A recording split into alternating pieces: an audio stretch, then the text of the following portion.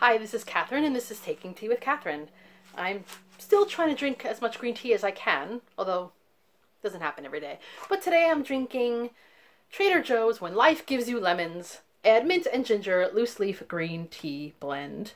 It has peppermint, dried ginger, dried orange slices, dried lemon peel, green tea, natural flavors, whatever that is, and dried sunflower. So kind of tastes healthy, kind of tastes good though. Did I just do a pinkies up? So I thought I'd do a little tag. And I've seen this one rolling around BookTube. I don't think I've been tagged in this one, but you know, I always tag myself anyway because that's, you know, what we do. And it's Tuesday, so it's a good day to do a tag. And I thought I'd do the second Tome around book tag that was originally conceived by Hungry Bookworm. Great name, by the way. For who of us is not a hungry bookworm? But, you know, I'm doing pretty well in this whole self-distancing, quarantine, yada yada situation. Besides a few people that I miss seeing in face-to-face daily life, though, what I miss the most is my browsing bookshops. And, you know, I could live without browsing bookshops for quite some time because I still have so many books in back of me and books I'm going to show you today that I've barely touched. So I'm probably the last person who needs to, but it's still kind of fun to think about the shopping little bit dream. And this is the best way to do it, you know, to reminisce a little bit. So let's get started. Number one, do you buy secondhand books? Let me think. Yes. Love secondhand books. I love new books too, if I can afford them. I love consignment books. I don't always love that they put the little dot in the bottom, but I like books in general. I like owning books, and this secondhand books, of course, nowadays could be like even more militant about making sure that they are clean. But either way, secondhand books are a way of getting hold of volumes that maybe aren't new, but sometimes they are relatively new. You can go to a used bookshop and find something that came out a year ago for really cheap, which is great. Or if you're like me and you also like a lot of older classic books that were in someone's hands that were old enough to be your grandparent or older, sometimes a nice find, you know, in an older secondhand bookshop is awesome. And just great. So yes, I do. And number two is was your latest purchase? And I've shown you guys a lot of my latest purchases, so I don't know that I need to show you anything else, but I'll just show you a book. I don't know if I showed you this one. Maybe I did. I wanted a lighter version of it, but that's okay. This author, I tend to prefer the paperback, which I'm going to get into later. But this is Bill Bryson, One Summer America, 1927. And yeah, I think I mentioned this one before, but I had been looking around for it and I saw it in other shops for maybe about $6, so I might have gotten it. But when I saw it in Book Off for $1, yeah. And it's still a good, I mean, let me see when this was copywritten. Goodness sakes, 2013. So it's not a brand new book either way, but still, it's a really great copy. Number three goes right into it. What condition do you find acceptable, i.e. tatty or not tatty, etc.? And of course that depends. So I really like a book to be in some kind of readable shape. I don't like it to be dirty, of course.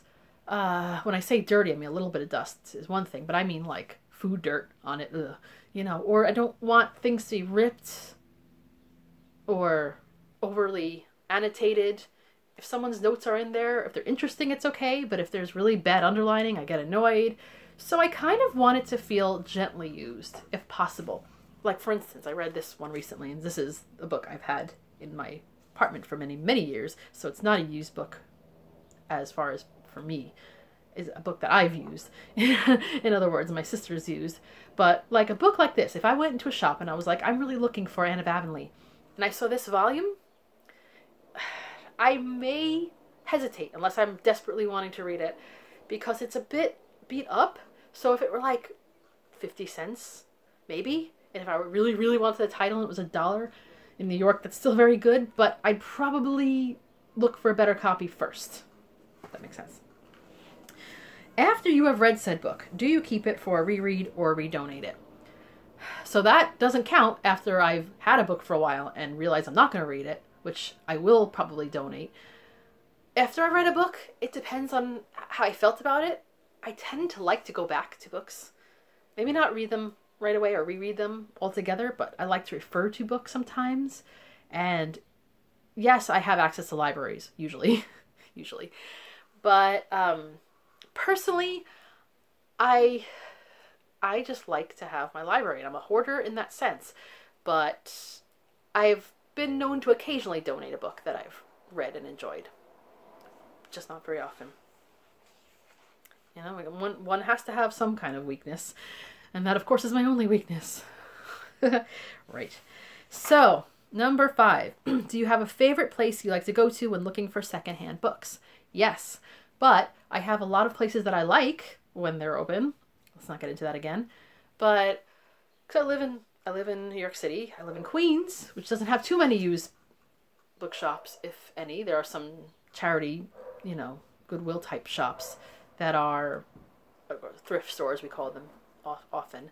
And recently, a couple weeks ago, I think, I went to one and it had a really bad, I found like something maybe, but it had a terrible selection.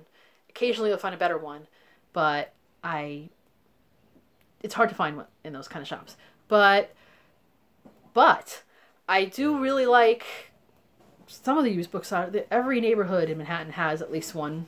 Maybe not so much. Well, yes, almost every neighborhood has. And if they don't have, you could probably take a decent walk to one. The Strand, for instance, a lot of their books are used.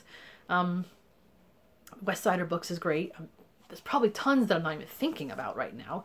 There was one on St. Mark's Place, but I don't know if it's still there. Argosy Books is good. Still a bit overpriced now, but still good. But my place now, my go-to, when I'm going to my office and working, is Book Off, because it is a quick, decent, but quick walk from my office building. And so within a space of an hour at lunch, I could find a few really good treasures, like I said.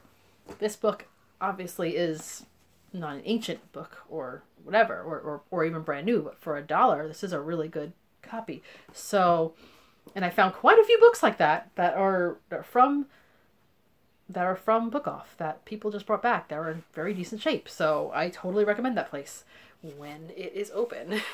There are other books that are a little, they have other books that are used books that are a little more pricey. You know, they could be $12, $7.50, $5.50, but if it's a really good book, then it's worth it still.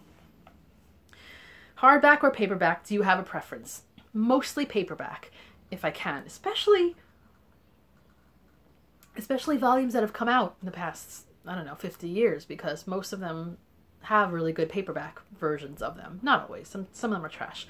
But a good paperback, like, I know this is not a used book, but for example, something like this, I prefer, because it's lighter too, and I tend to like to be able to carry on my books when possible.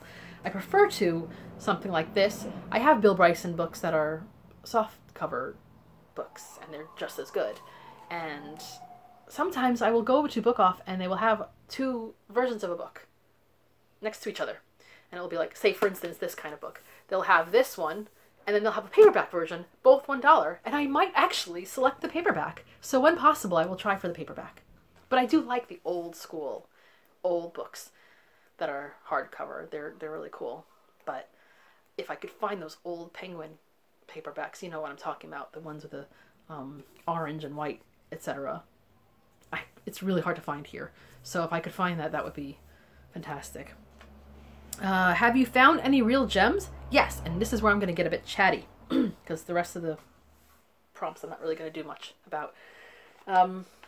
This is going back, because I've found quite a few good books that I've shown you guys in my hauls, from Book Off, from The Strand, etc. And a lot of these books to me are gems. But and I've told you guys about this place before, but you may be new to the channel, and I just like to repeat myself. So around the years between, I don't know about 2006, but definitely 2007 to maybe 2009, the New York Public Library, their branch, the Mid-Manhattan branch, which is like 2 blocks from the main library that everyone pictures when they think of the New York Public Library with the 2 lions and the steps, which is a great place to visit too. But the Mid-Manhattan Library branch had a room on its north side of the block that was just dedicated to used books. The library sale, and it was not a time period like, okay, this is the library sale date. It was just continually going. Pretty much, I think every day between, I think it was between like 11 and 3 or something. So that's probably why I never went after work. And I worked not too far from there. Even still I do, but not as close. But I worked pretty close to there. So I usually go around lunchtime, around noonish. And I'd find all kinds of fun things between the prices of maybe 50 cents and $2. And great books. I mean, excellent books that I still love. I don't know if you could see because it's up there, but there's a lot of those modern library books. Some of them are a little crumbly now, but yeah, and Everyman Library and all those kind of old things from like the 30s and 40s, paper hardbacks, little small volumes. Found so many of them. The problem was that apparently, and I've heard this complained about with current library sales too, but it was I guess a big problem because I read an article about it, and I think this is one of the main reasons they closed it, was that at 11 o'clock, apparently there would be book dealers that would show up, and as soon as the place went in, they would go and just get a stack of books. And most people wouldn't get there at opening time, so by the time you got there, maybe the pickings were a little slimmer. Thankfully, I did find a lot of stuff there still, but I gotta say, they ruined it for everybody because they were going... The New York Public Library was probably buying like a lot of used book stores. They were going to like estates, etc., and just buying a bunch of stuff, and they were selling it dirt cheap to make money from the library, which is a good thing. And these people were just buying up a whole load of stuff and reselling it for a profit. And I know that you could say, oh, that's their job, but is it? You know what I mean? So it was kind of a thing that became a turnoff for the New York Public Library, and I think that's one of the main reasons they discontinued it. There could have been other reasons that I don't know about, political, or maybe they needed the real estate for something else. You know, it's very valuable nowadays, but it was heartbreaking going there and seeing that it was over. I mean, not like my life was over, but it was sad, you know? And thankfully we found places like Book Off to fill the void, but nevertheless, I will show you some things I found there. Most of the books tend to be blue colored. I don't know why, but I know I get into Helene Hanff a lot on this channel, and when she says that she likes used books a lot, and how she thought that, you know, the person that read the book before her was like her comrade, her friend, you know, it was like a person who shared the story with her. And I know she was into Sir Arthur Quiller Couch. That was one of her main influences for literature. So when I found the Oxford Book of English Verse in this container and everything, which he selected and commented on, and maybe I shouldn't have taken it out. I'll put it back later. And the Oxford Book of Victorian Verse, which is also fantastic. I had a bookmark in here. I wonder what I was bookmarking, but it got dented. I don't even know. But it's great. These were like, well, this one may not have been. This may have been from Argosy, because I think it costs slightly more. But this one was definitely from this one was definitely from that library sale. I could tell because it has the 2. I could tell by the handwriting of the 2. And then I found, am I going off the camera? No. I found a bunch of these things. I've always liked Pepys Diary, and this is not the complete set. It doesn't get into like 1666, the whole plague, fire time period, but it goes into the early 1660s, the Restoration period, Charles II, which I always thought was an interesting time to read about. So I have 2 volumes, which is great. A little heavy, but still pretty cool. I'd like to find the rest of them. Will I? We'll see. Here's an Anthony Trollope, one among many that I found in, and also I had other classics too, Oxford World, Penguin Classics, etc. But But these are just old ones, so that's kind of cool. Ayala's Angel by Anthony Trollope. And yeah, this was $2, which isn't so bad. You know, nice, cute volume. And this one, Sketches by Boz, Oxford, India, paper, Dickens. Right? Is this? I think there was a whole set of these. And it's a little messed up in the back, but the front is really cool. And this one was cool to me because, okay, it was $2, but then it also says 60p. So that's where it came from originally, apparently, the UK, which I love. So I really have to read this. Had it long enough, right? And let's see. Oh yeah, this one I found, which is another TBR. Goodness sakes, my TBR is ancient. But it's the Raj Quartet, which I think costs about $2 in total that I found there. The Raj Quartet by Paul Scott, which I've heard good things about. So, yeah, nice box set, you know? And so that's what I found among many things. So some gems, you know, from the New York Public Library sales in the ancient times. And this was before Argosy on 59th Street. Anyway, 59th Street, I think, in Manhattan, before they changed their entrance, their bookshelves and the covered entrance way to $3 each. Thanks.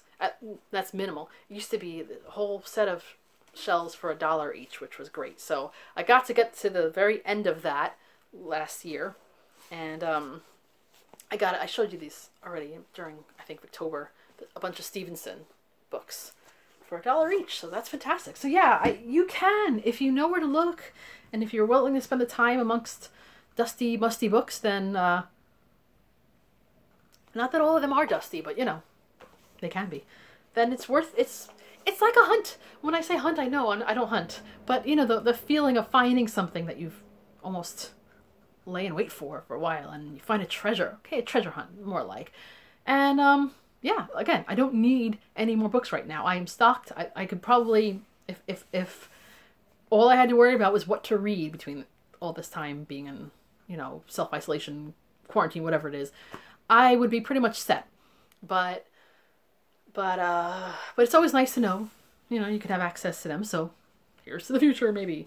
Optional prompt is to find a book from your shelves that you can donate to a good cause or your local charity, Goodwill shops, which I can't really do right now, so maybe in the future. And to tag some other people. Because I know quite a few people have already done this tag, so if you haven't and you think this would be a fun tag to do, then go ahead and do it. Tell them Catherine sent you. Oh no.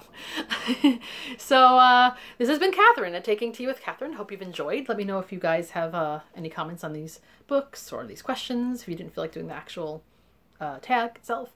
Yeah, I hope you guys are doing well, and this is hope you have a lovely whatever filled day that you want, but tea and books, always good. Bye.